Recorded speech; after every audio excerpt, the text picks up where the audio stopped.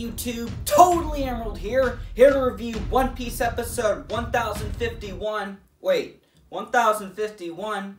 Jesus, how long has it been? Anyway, a legend all over again. Luffy's fist roars in the sky. They're talking about the heavens splitting with Kaido and Luffy's clash. Yeah, I think this proves that Luffy is at least around mid-admiral level. And Luffy's not the only one who leveled up. Momo did too, with his aging and him biting Kaido. He literally grew a pair, and now he can fly. On the opposite note, lead performers are turned out to be not all that, since Jack's down and out, and Zoro and Sanji are definitely gonna finish off King and Queen.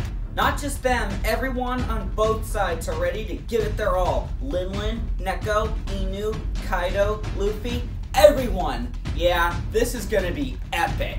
Side note, I also liked the paperclip reimagining of Prime Whitebeard clashing with Prime Roger. It looked awesome, but not as awesome as Luffy and Kaido's clash. Preview shows the clashing heating up and Onigashima was turned into a bomb with Yamato and Momo trying to disarm it, and Zoro and Sanji fighting King and Queen. Yeah, okay, this is going to be a good episode next week. But this episode, I would give it an 8 out of 10. It's pretty good. That's all, folks.